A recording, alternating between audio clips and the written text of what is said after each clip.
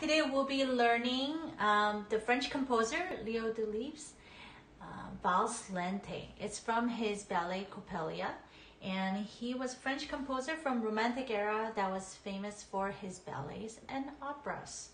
So this is a keyboard adaptation in the key of C major. The original ballet is in the key of E flat major.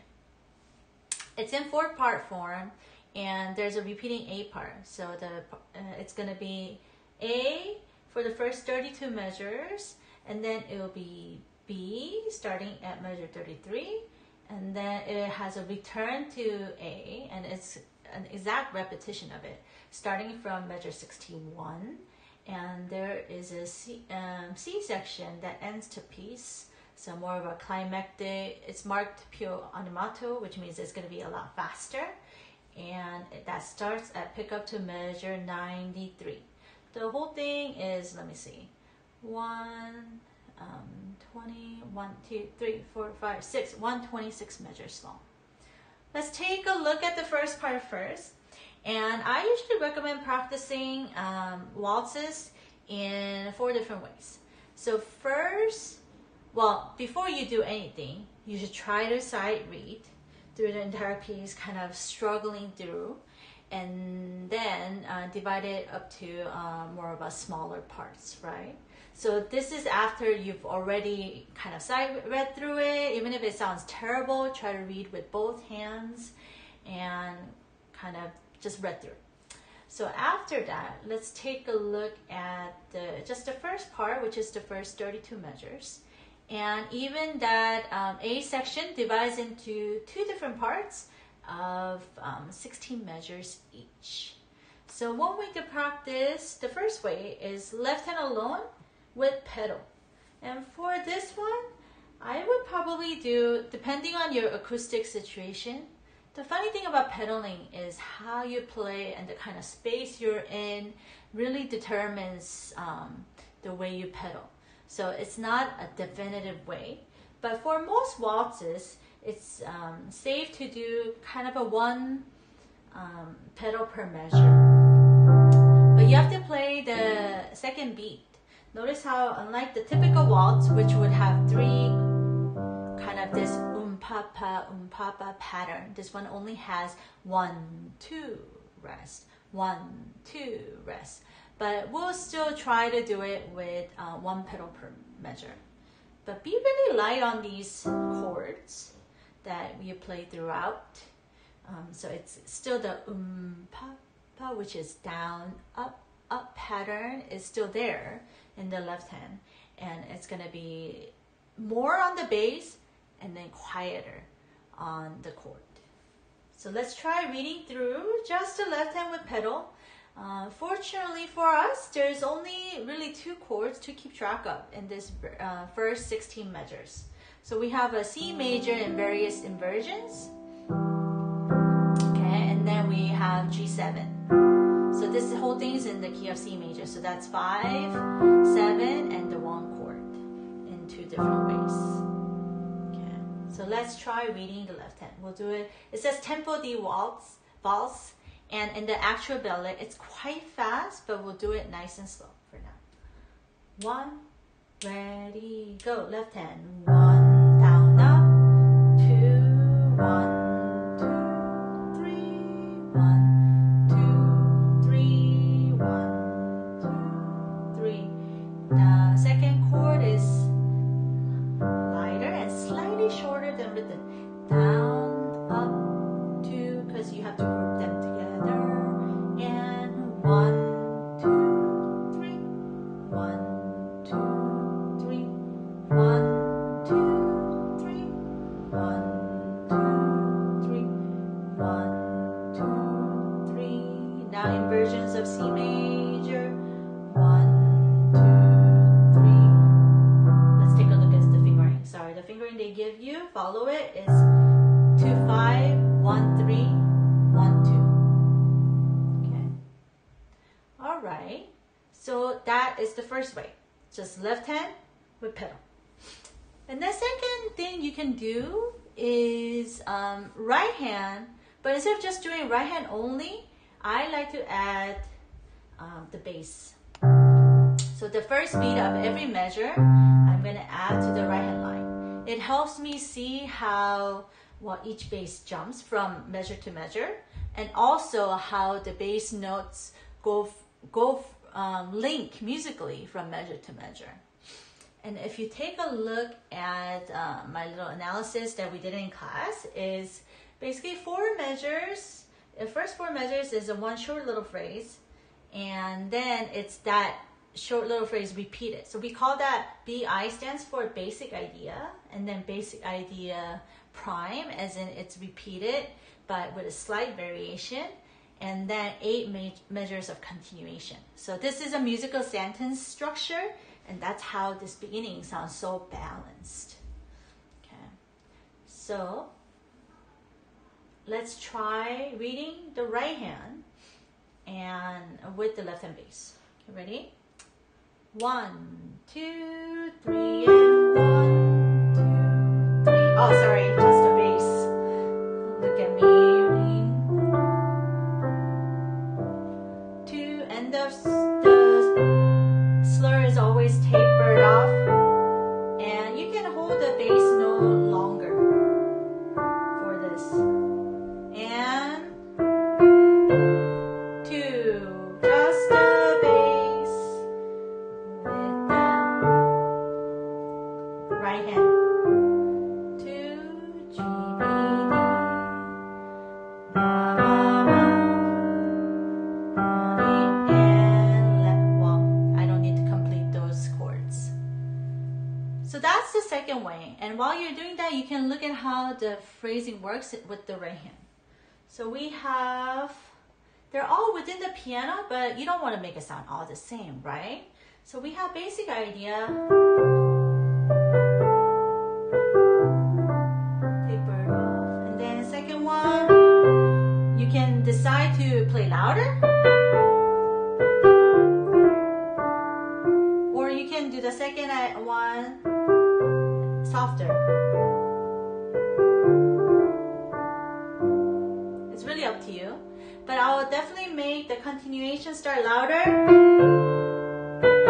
whatever you do, and then slightly less, and then we're going to build back up with the accents. D, A chromatic, and E. Yeah? So there is a slight natural crescendo going like that. All right. And then the third way is play everything, except don't do the pedal, right? So we're just adding one by one. Okay, so let's try the third way. I'm gonna play, really listening to the legato and things like that, but not everything together. 1, 2, 3, and 1, 2.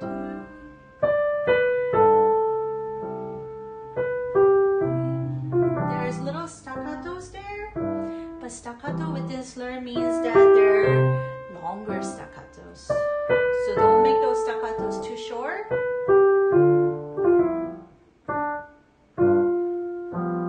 And then continuation, remember we're gonna be a little louder and softer.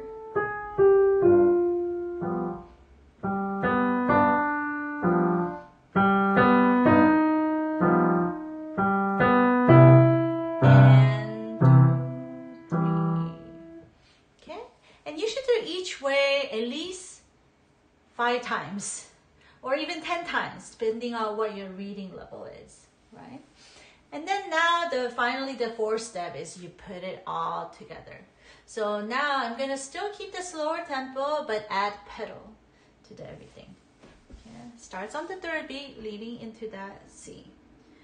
1, 2, 3, and 1.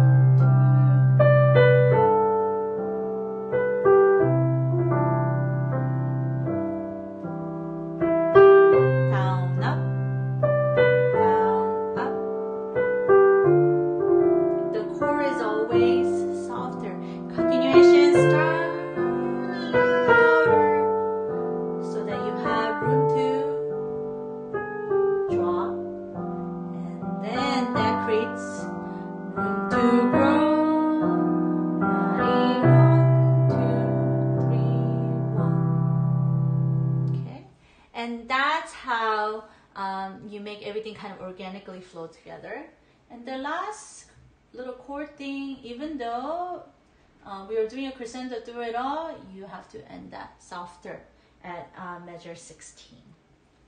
All right, let's take a look at the next part of the A section. It starts exactly the same way. Okay, so we have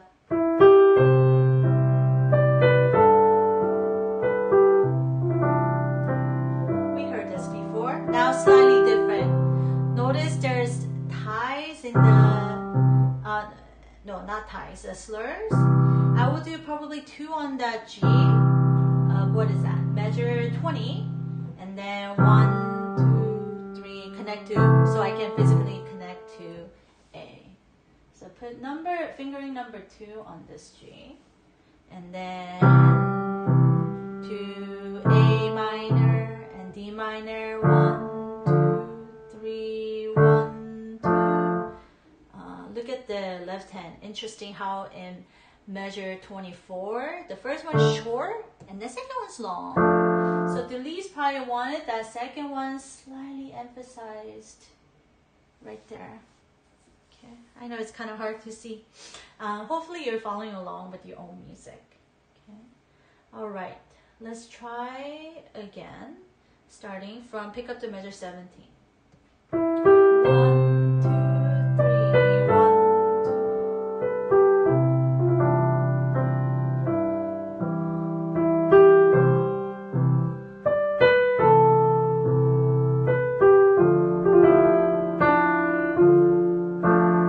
And then there was a crescendo happening already, right? And you get to reach up. The continuation is very different. Actually, the rhythm is exactly the same, just the notes are different.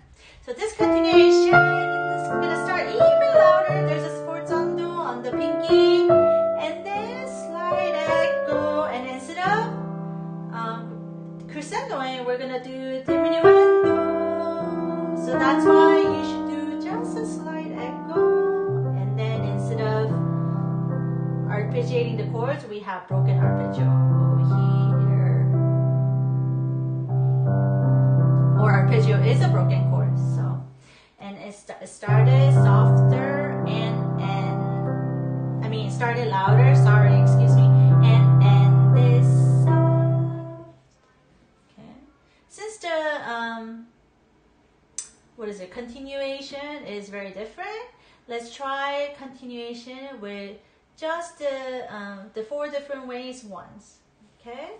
So first way, starting from measure 25, left hand alone, pedal. The edition even gives you pedal, so we're gonna follow it for now. Up, down, and down. Up, down, and arpeggio 5. And all in one pedal because they belong to C major. Okay. Now the second way of bass plus the top.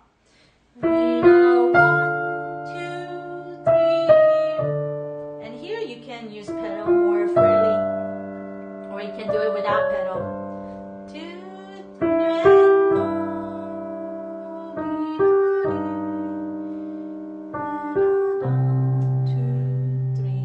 1. Now the third way, no pedal. 1, 2, but still keeping that down, up. 1, 2, 3, 1, 2.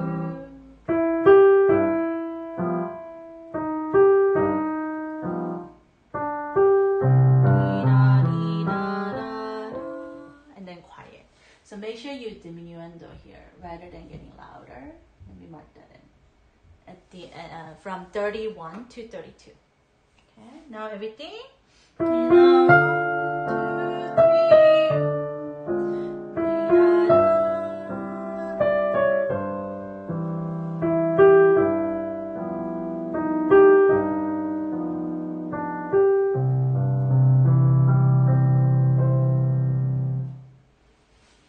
All right, there you have it. So this is actually part 1 and 3 of this piece. So once you have this done, it means you know half the piece. All right.